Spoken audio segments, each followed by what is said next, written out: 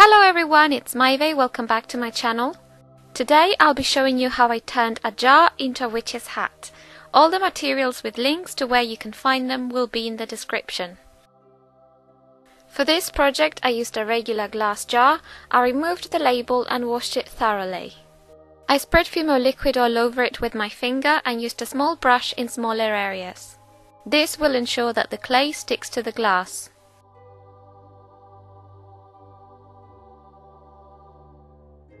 I covered the jar in a sheet of clay and trimmed the excess.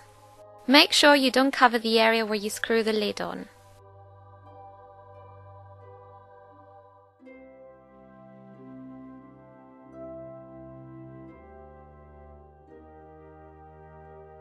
Press the clay onto the jar and ensure there are no air bubbles.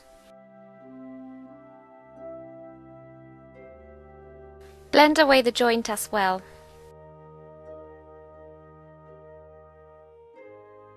Next I trim the top edge to make it neater.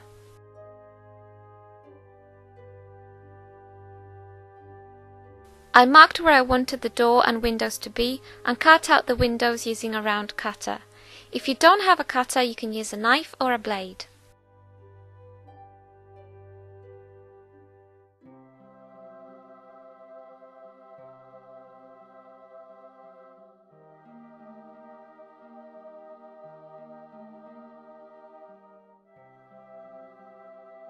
I marked the door again as I wanted it smaller.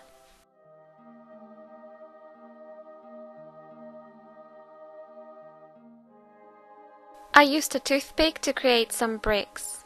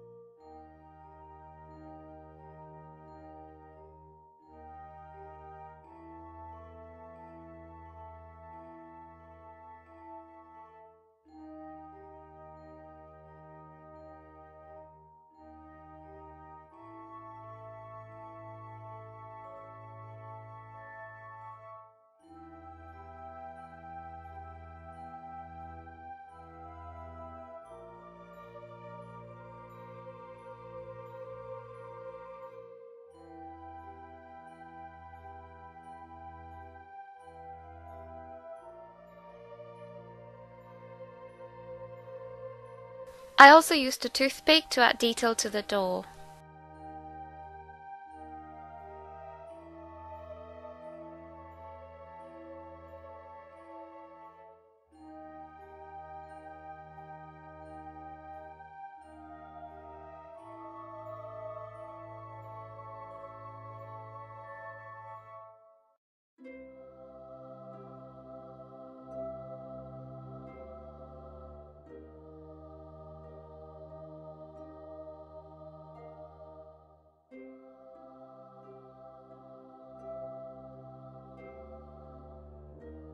When I score the lines, I don't go all the way down to the bottom edge because then you'd end up with little peaks of clay sticking out the bottom. So I stop, I turn the toothpick round and go back the other way.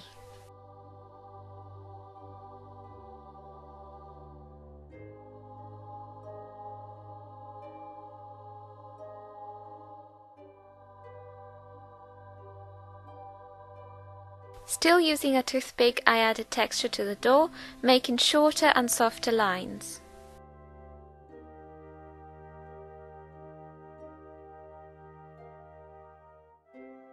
You can also use a small bowl tool.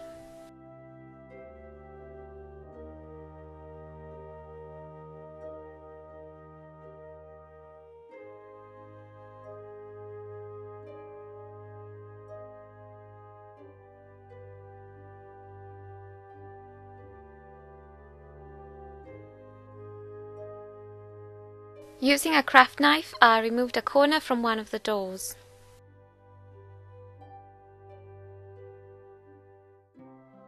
I used a toothbrush to add texture.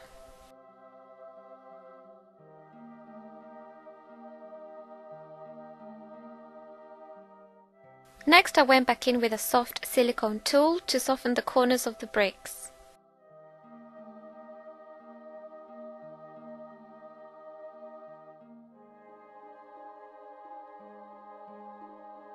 To make the stone frames for the windows, I cut out rings in a slightly bigger size than the windows and placed them around them.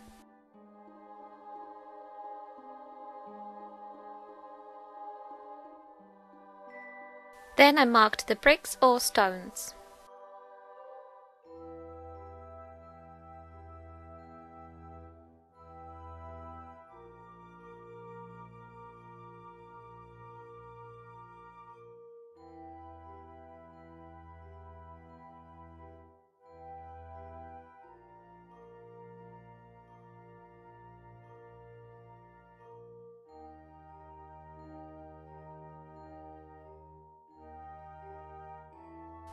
Don't forget to add texture to these as well.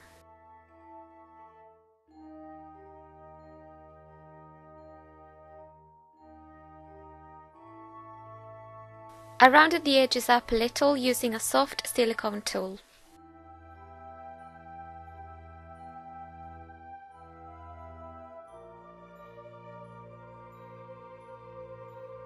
I spread more Fimo liquid on the windows to add thin snakes of black clay to simulate stained glass.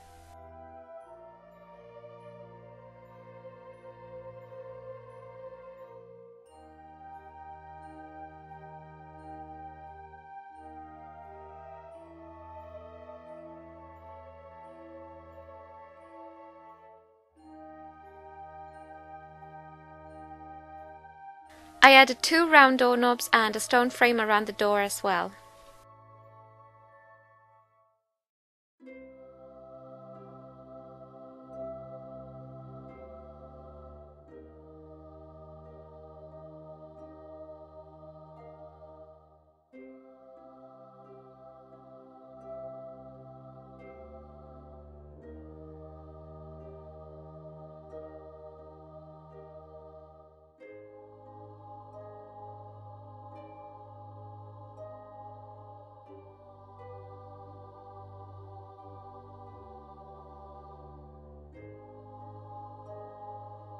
Then I baked it for 15 minutes.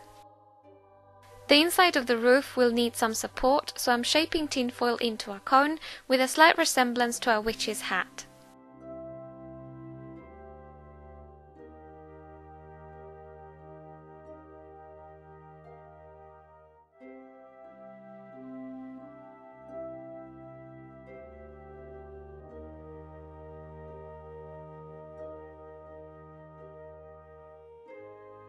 I wrapped a bit more tinfoil around the end to make it really pointy.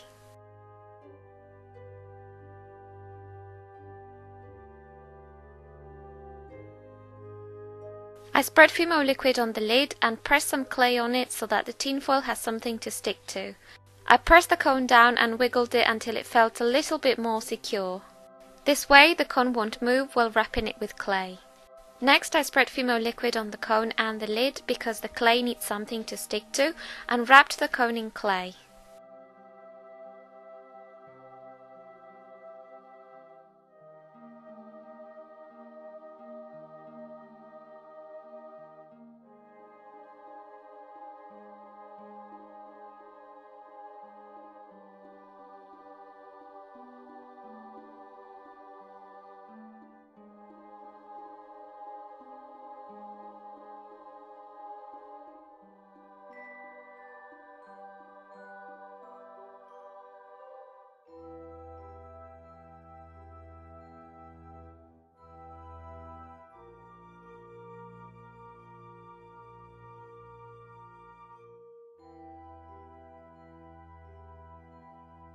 I added texture to the top third of the roof as some of it will be exposed.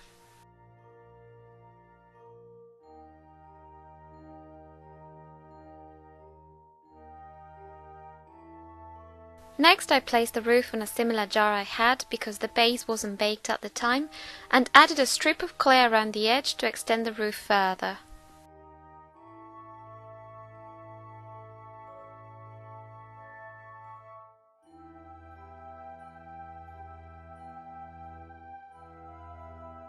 I pressed that down to secure it in place and ruffled the free edges up a little.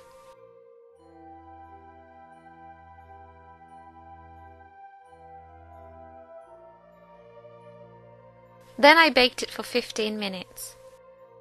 For the base of the jar I used tinfoil as well. I started with a square, I put the jar in the middle and scrunched the tinfoil around it, giving it the shape I wanted. If you do not wish to see the tinfoil through the glass, then you can paint the bottom of the jar. I added Fimo liquid inside the tinfoil base to bond it to the jar. I spread more Fimo liquid on the tinfoil to add more clay.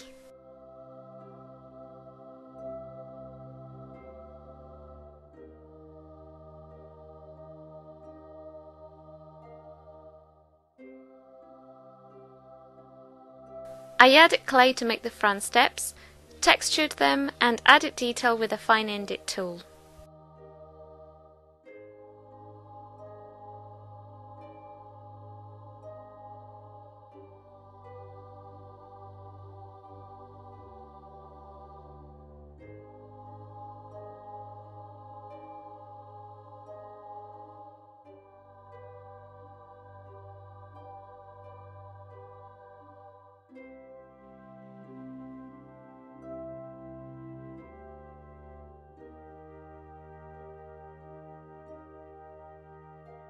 Adding the tiles. This is a task not for the easily discouraged. I spread Fimo liquid on the roof and placed those little squares that you can see on the left, one by one. I textured them before adding them to the roof and kept them a bit flared.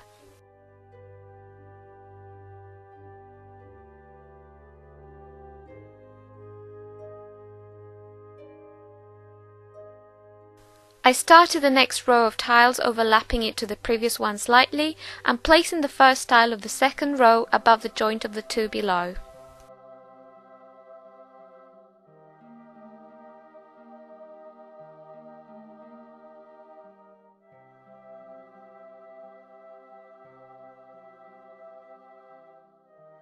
The tiles can be as uneven as you like, they can be totally flat on the roof, it's entirely up to you.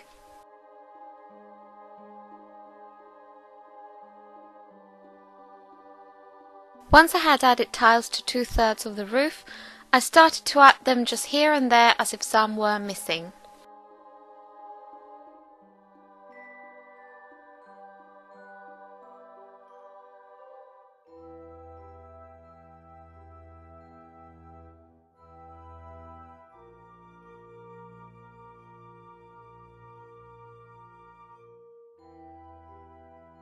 Then I baked it again. To cover the tin foil I made a base out of card. You can either choose a coloured one or paint it. I think making a base out of felt wool would be nice too. Then I glued it in place.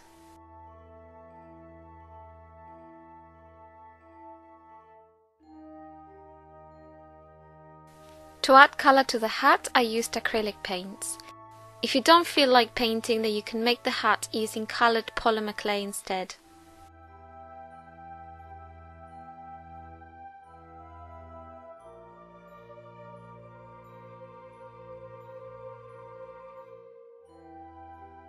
On the area surrounding the house I added 2 shades of green. I painted the door green and the stone frames grey.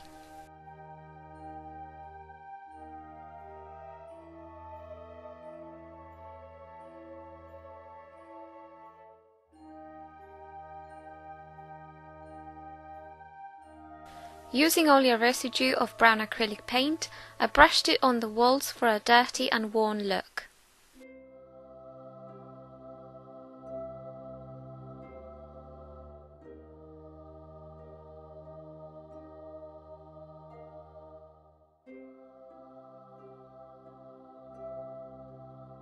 I painted the steps grey as well, and once the paint had dried, I added a wash of black, blotting the excess with a tissue.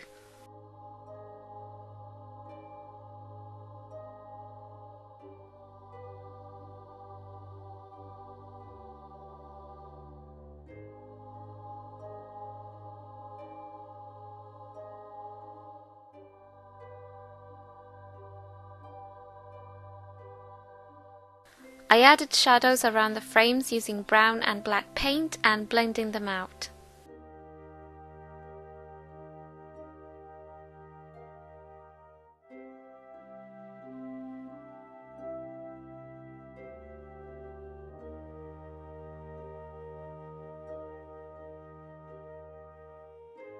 I used a raw sienna type colour to paint the bricks.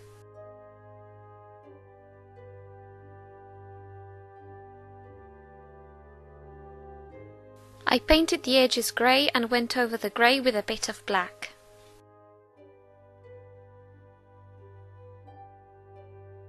To fill in the stained glass, I used a mix of water-based glaze and acrylic paint in different colours.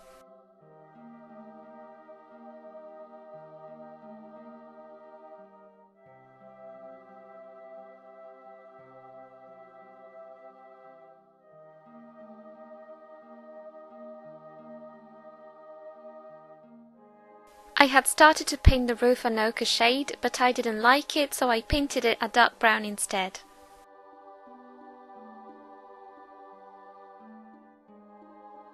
I added purple to the tip of the roof and blended that down slightly.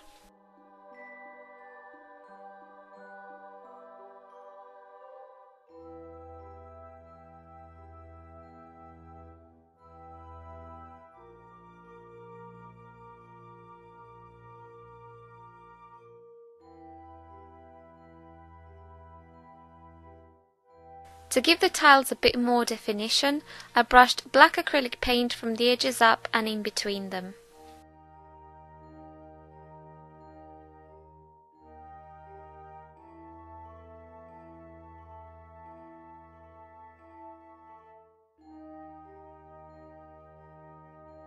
Once the paint had dried, I brushed down a residue of white paint with a very light hand to create a highlight.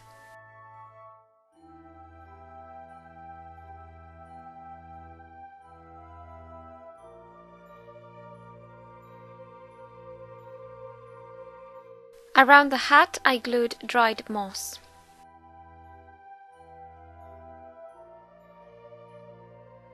And your witch's hat jar is complete.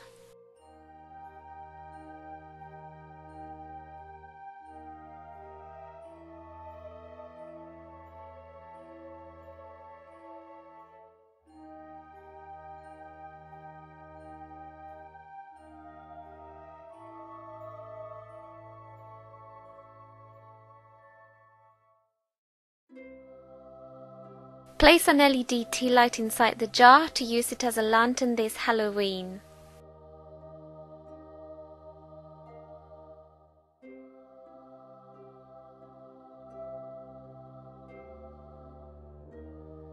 I really hope you liked this tutorial. Give it a thumbs up and subscribe if you did. Thank you so much for watching and hope you have a creepy Halloween. See you next time. Bye! Ciao ciao!